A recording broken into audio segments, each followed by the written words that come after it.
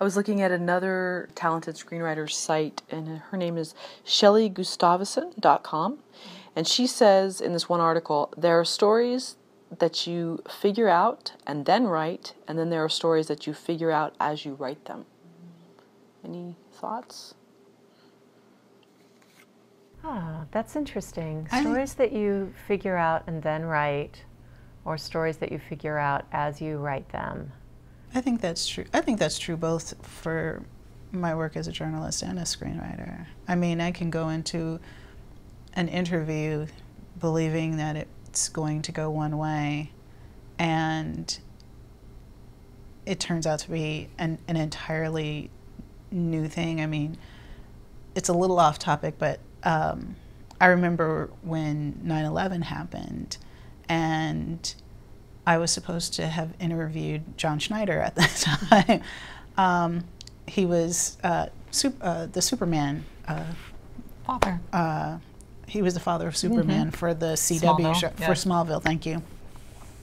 And we had been trying to get this thing together. You know, we had canceled, and he was out of town, and so I contacted his publicist, and she's like, no, he still wants to do it.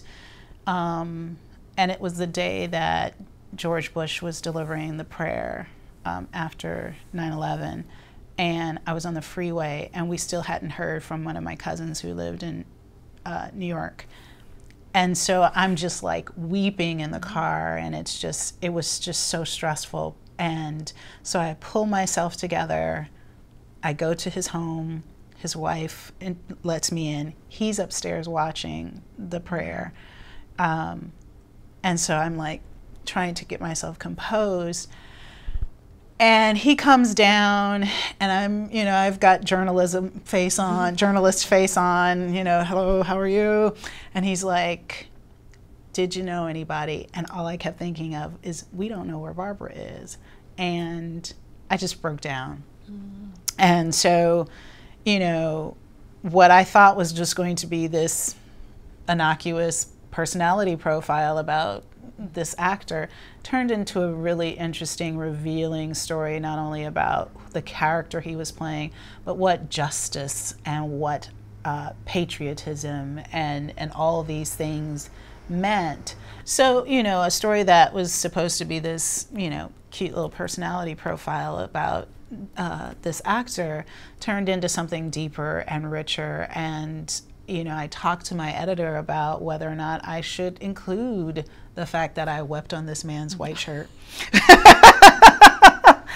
And so it was one of those things. Even now, in kind of what we're doing, the work that we're doing, we had a certain focus and idea about it. And I think as we've gone through this screenwriting workshop in Switzerland and the experiences that we've had there, just stepping back from the screenplay for a couple of weeks and then coming back and just kind of reevaluating what is it that we're trying to say, and how are we saying it, and are we really affecting not only good story, but are we really saying something with the way that we're going?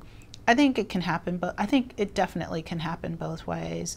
And I was open to it as a journalist because it was always fun. It's like a discovery, when you have preconceptions of what your story is, but then it develops into something very different.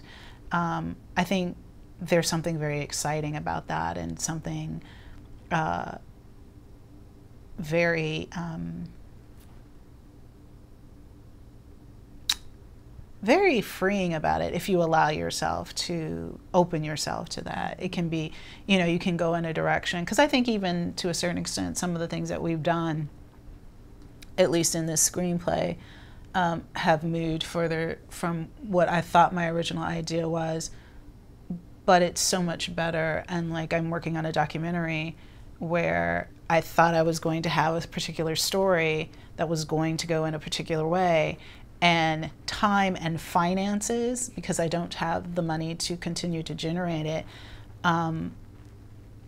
once it's done, I can see it's already a different story, because there was a particular time frame on that story that I thought, oh, I'm going to get it done, and I'm going to get this, and and the personality is going to be great, and it didn't turn out that way, and so looking at how that story can evolve now, it's going to be not, the story that I was wanting to tell was great.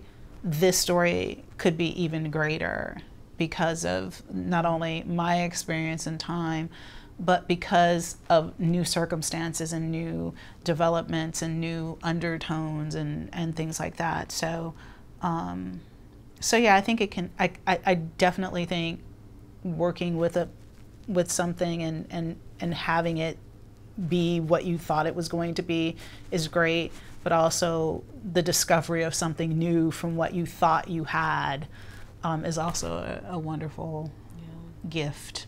I think, yeah, really, if I'm honest, I'm always figuring it out as I write. Even if I go in thinking that I know what it is, I'm still going to end up figuring it out as I go.